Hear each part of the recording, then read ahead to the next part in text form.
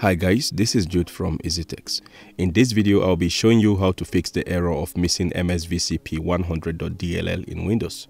This error may show up when you try to run certain applications on your computer or when starting or shutting down Windows, and sometimes when trying to install new Windows on your computer. In any of these cases, it's likely that your msvcp100.dll file is either missing, corrupt, or outdated.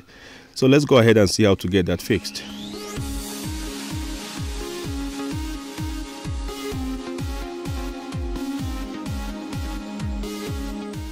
So first, if you are getting this error when trying to run certain programs or applications, then it implies that such application has been developed with certain runtime components that require Visual C++ libraries to run.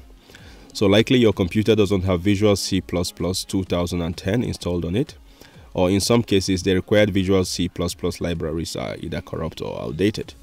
To fix this error, you need to simply install the required Visual C++ libraries or replace the existing ones, which may be corrupt or outdated, with the most recent package. For this particular case, I will need to install the Microsoft Visual C++ 2010 redistributable package, both the 32-bit and 64-bit versions. But before that, I need to check if I have these packages already installed, and to do that, I will go to my search and type Add or Remove Programs. Then click on the Add or Remove Programs from the search results. It should take you to this App and Features page in the settings.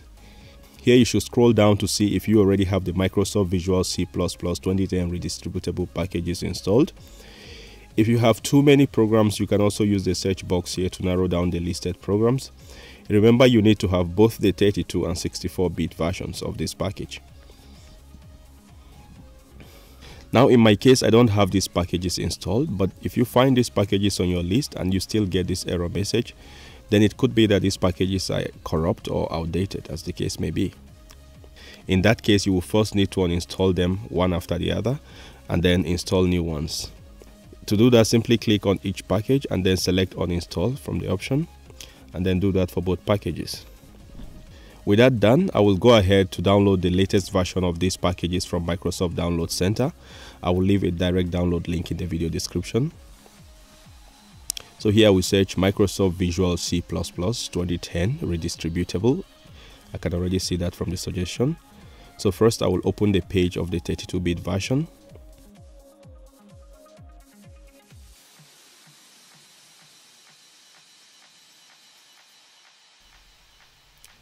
Then modify the search for the 64-bit version. And by the way, it doesn't matter which order you install these packages, it will work just fine either ways.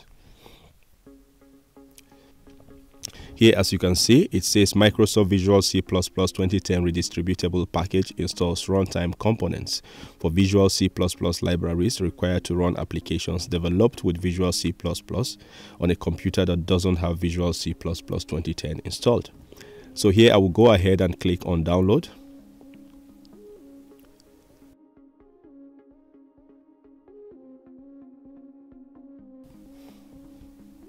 Then double click on the downloaded file and hit yes on the user account control.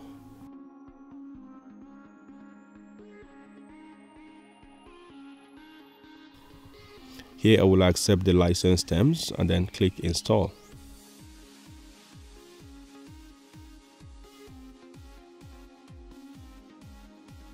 After a short while, you should see this page saying the installation is complete. So here click finish. And now do the same for the 32-bit version.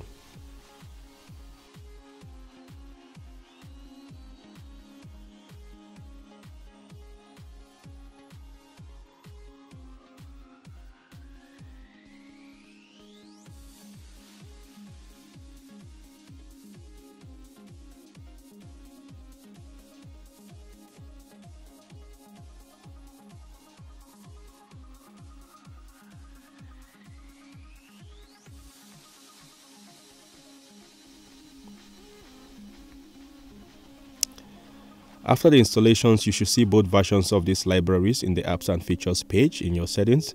Now simply restart your computer and you should have your applications running fine with no more errors. And that's it for this tutorial. Give this video a thumbs up if you found it useful. Share with anyone you think might want to see. If you have any questions or comments, you can always drop in the comment section. Don't forget to subscribe and hit the bell icon for notification on future tech support videos like this one.